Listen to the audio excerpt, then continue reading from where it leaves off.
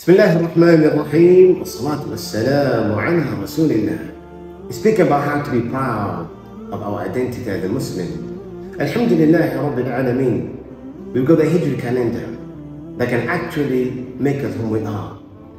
Abu Musa al-Ash'ari, he sent a letter to Umar ibn Khattab while Umar ibn Khattab was the Khalifa in Medina.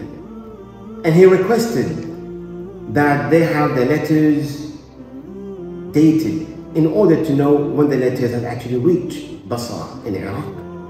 So Umar ibn Khattab agreed to it, knowing that this is something that can be used, inshallah, until the end of time. We actually show people that we Muslims, we have our own calendar.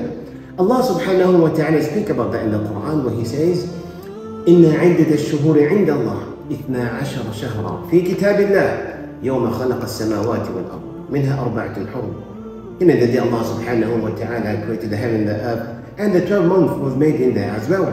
فَإِبْنَ ta'ala, one of our ways of showing whom we are, the path on whom we're walking to, is to know that we are proud of our identity, which is the Hijri calendar.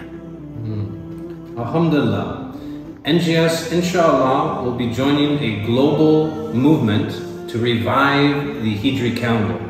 This is a campaign called Let's Go Hijri.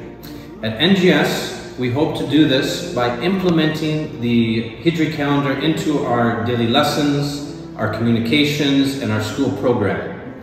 So inshallah, this will help to build a sense of identity in our students, a pride in our Islamic heritage, and the fact that we have a sacred calendar. We also want to request your support from home to put up a Hijri calendar, to know the dates, to discuss the virtues and merits of each month in the Hijri calendar. And inshallah, NGS, through our connections with CISNA and the Global Association of Islamic Schools, we can help lead this movement to revive the Hijri calendar in our Islamic schools. I pray Allah facilitates our efforts and grants us success in this life and the next, inshallah.